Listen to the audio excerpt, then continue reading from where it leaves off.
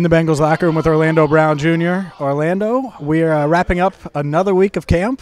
What's it been like in Cincinnati? You were just telling me how much you feel the love from the fans. Yeah, no, man, I'm absolutely loving the city, man. Just it's been so much love, so much respect and appreciation, man, for me and the team. You know, it's amazing, you know, how great of a city this is, man. It's somewhat hidden, you know what I mean? A lot of people don't talk about it. A lot of people don't even know what's here, man. But, you know, it's a great community, man, and I'm very happy to be here. It's funny. I got this feeling with Ted, and now you. He hasn't been here long, 18 months.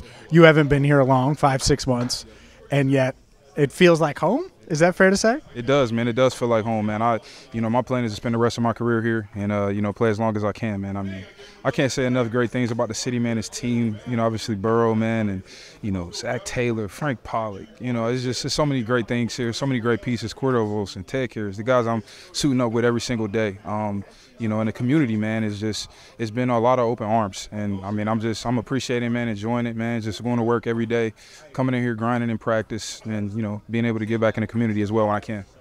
It's perfect time to mention that. You're going to be in the community August 22nd, 4 to 9, a kickoff party for the 2023 season at Aces Pickleball in Norwood. I'll be there as well. We'll do an interview. You'll be signing autographs, meet and greet, a bunch of stuff.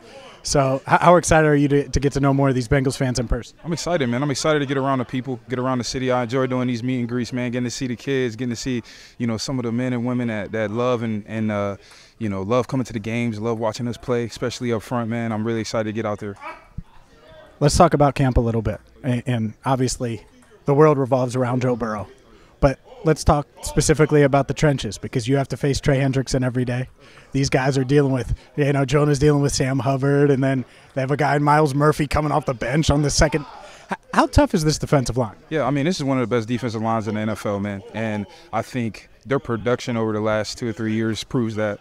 And being in back-to-back AFC championships, Trey's been to back-to-back Pro Bowls, I believe, man. Obviously, just re-signed for a huge deal with a huge extension.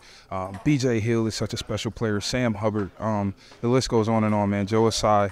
I mean, we got a lot of rushers, and we got a lot of really good defensive linemen. And I think when you got a great front four and guys that can come in and rotate and play, I mean, the sky's the limit, man, for what you can do defensively, mixing in coverages, man-to-man. Sometimes you don't have to send 5. You'll win with 4. DJ Reader, I gotta ask you about him. I know you haven't faced him a ton, but you still go up against him some. Big time, man. Yeah, I mean, he's a baller, man. I mean, another guy that's very underrated, very underappreciated. Seems like from scouts, not necessarily players, because you walk around in some of these NFL locker rooms, even at the Pro Bowl, that's one of the first names that comes up for interior defenders. So, I mean, he's another guy, man. That's a baller that I got the utmost respect for. On the 22nd at Aces, I want to ask you more about how you became a Bengal.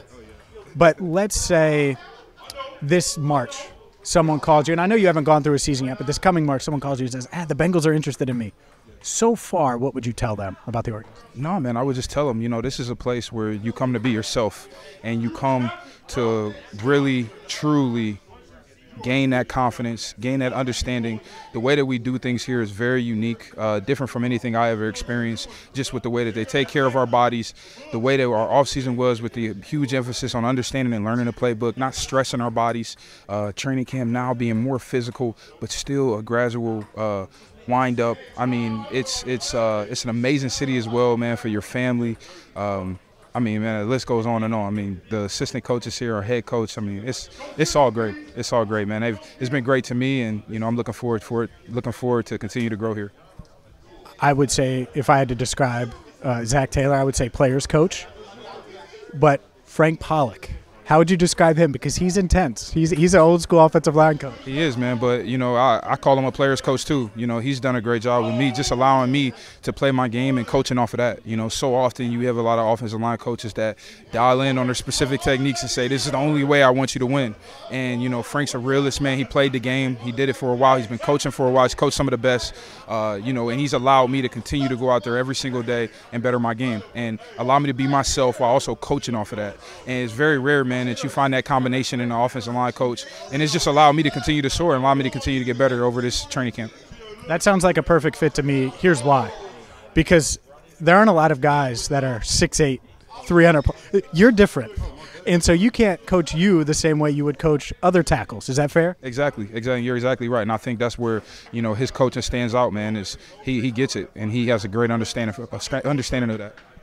Aces Pickleball in Norwood, August 22nd. I might try to sneak you onto the pickleball court.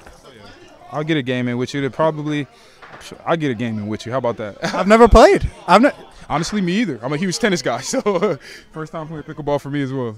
Well, at least you play tennis. It's going to be fun. So make sure you join us there and join Orlando. Appreciate the time. Appreciate you. Looking forward to it.